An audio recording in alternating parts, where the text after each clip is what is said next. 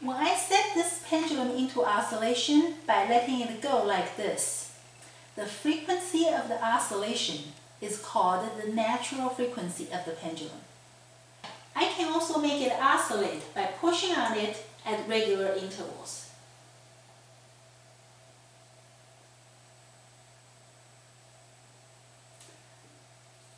And this is called forced oscillation or forced vibration. To build up a large amplitude, my pushing force has to have a frequency that closely matches the natural frequency. It's like someone on a swing. If I give a push every time the person gets to this end, it will be easy for me to build up amplitude, which means energy. This is called resonance. The total mechanical energy of an oscillator is 1/2 K times amplitude squared. So the larger the amplitude, the more the energy. If the frequencies do not match as well, it will be harder to build up amplitude and energy, which means there will be less or no resonance. Of course, if I push with half the natural frequency, a push every 2 swings, I can still build up amplitude and energy. Resonance can also happen between 2 oscillators. For example, I have 2 pendulums of the same length, and I can set one of these into oscillation. The other one stays at rest. Because they have the same frequency, resonance will cause the second pendulum to swing. We can also look at this spring mass system. It actually has 2 modes of oscillation. Let's see. It has a pendulum mode and a spring mass mode. And in this particular case, because the 2 modes, they have very similar natural frequencies. So there is resonance between the 2 modes and energy shifts between the 2 modes. At one moment, you will have more spring mass system energy.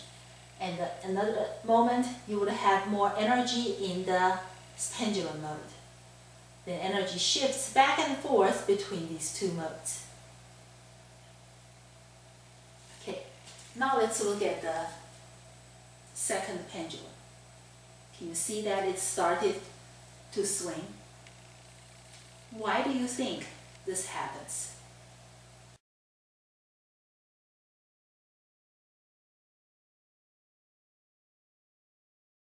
You may say that each time a pendulum bob moves past the other, it fans the air around it, causing the second one to begin to oscillate. You may also say that when one pendulum bob swings, it causes the rod up there to swing. The second pendulum is connected to the same rod, so it begins to swing.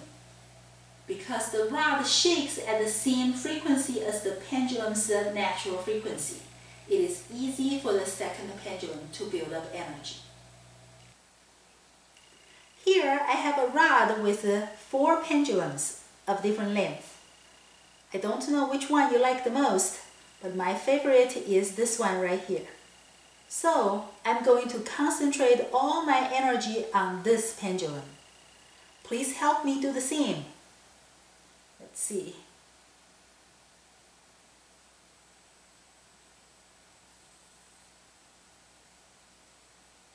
Pretty good. This one's getting the largest amplitude, most energy. We're doing very well. Nice job. I know some of you probably like the longest one instead.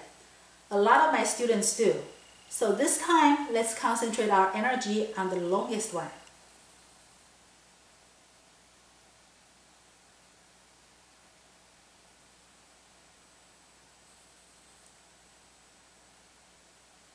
Excellent.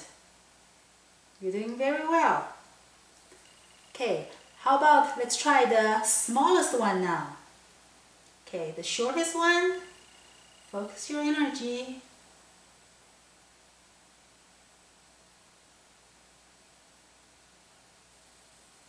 job.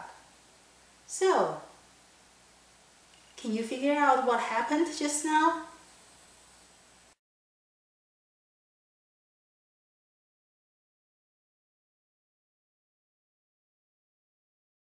Yes, it's resonance, because these four pendulums have different lengths, so they all have different periods and different natural frequencies.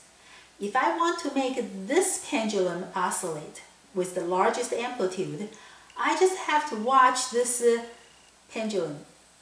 So I know what its natural frequency is, and then I just try to shake the rod at that same frequency. So this one is the one that builds up the largest amplitude. With resonance, even very slight shaking of the rod can cause large amplitude oscillation. At my website, there are links to videos of the infamous collapse of the Tacoma Narrows Bridge and some possible explanations. Also, there are videos on the breaking of wine glass by singing resonant frequency note to it.